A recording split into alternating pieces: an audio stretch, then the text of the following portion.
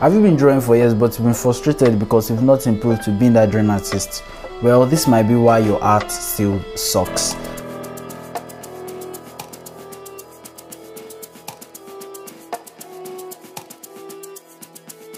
I recently read a book called The Practicing Mind by Thomas Turner, and it talks about the right mindset we should bring into practicing. It has been helping me since I've been practicing mind. Wow, that's cool, sha. This is where most of what I'll be saying comes from. Whenever we practice, we set unrealistic goals with most of them unattainable. I remember setting my drawing goal to being able to draw people from memory. Like, I would just scan their faces, memorize proportions, sizes and areas of different characteristics of the head, then go back and draw it completely realistically without using any reference photo or anything, as in that's over the peak, that if I try to practice towards it, I might feel frustrated because I would feel that I've not improved to being what I want to become. Using this analogy, we are like sailors who set our goals as reaching the horizon, and it's not possible to reach the horizon. And my goals are as unrealistic as this, so whenever I practice, I set my eyes on this goal, then begin to be emotional and judgmental about the progress, pulling myself out of the present moment, fantasizing on random thoughts, fantasizing on my goal while practicing. As in, this have been my problems, but after reading this book, I have found the solutions to these problems. The first problem I had is that I wasn't engaged with my practice because I left the present moment, and the second is that I became more judgmental and emotional. So in order to be in the present moment, we have to be in the present moment, and when we're in the present moment, it takes less time for us to finish the task and we perform the task more effectively. Whenever I brush my teeth, I take about 9 to 12 minutes to complete the brushing, but that's much. It takes less than 3 minutes to brush, because when I brush my teeth, I actually think about many things while brushing. I'm even doing other things while I'm even brushing my teeth. So I try to focus on brushing my teeth without thinking about any stuff and focus on brushing every tooth slowly and steady. Well, you might think that this will take more time, but it actually took me 4 to 6 minutes. Well, at least I tried, and my teeth were okay till the night, whereas other times I would have started feeling some in my mouth.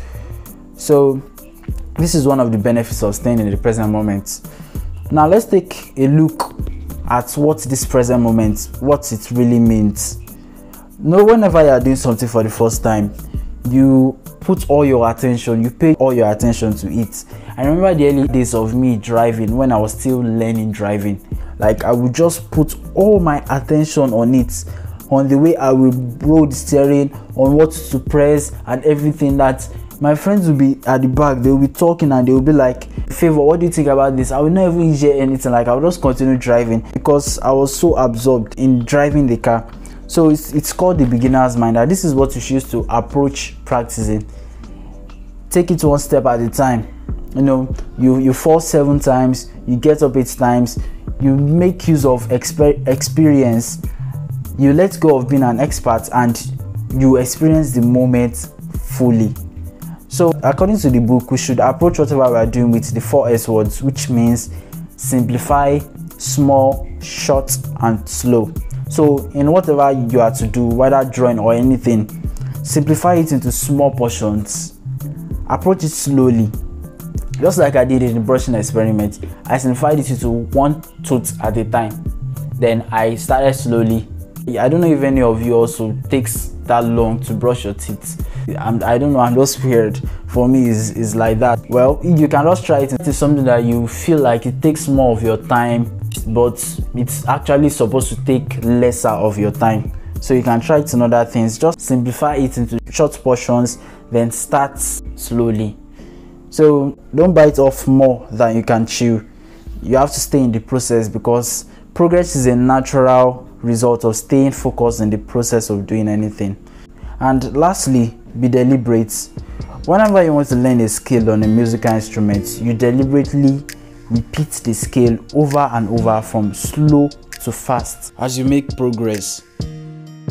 If you have to throw a tennis ball into a basket which is 10 meters away and you are given 3 trials, when you throw the first ball, the way you throw the first ball will determine the way you throw the second ball, and the way you throw the second ball will determine the way you throw the third ball, which might actually result to you throwing it inside the basket. So that's the way we should approach practicing. You should focus on the process. When you focus on the process, you use what happens in the process to get towards your goal. But if you are focusing on just aligning to enter inside the basket and you just keep throwing without even looking at the manner of you throwing it, then it just becomes chaos. So whenever you make a bad drawing, do you redraw it or just judge like, oh, I messed up this skin at this little portion, this whole drawing is bad, in fact I'm a very bad artist? Or we try to let go of our emotions and think in the manner of throwing the tennis balls into the basket and redraw the damn drawing without making that same mistake. Well, I'm guilty of this. I emotionally judge drawings every time it's bad and never touch that drawing again. We should be deliberate, because with deliberate practice and repeated efforts, progress is inevitable.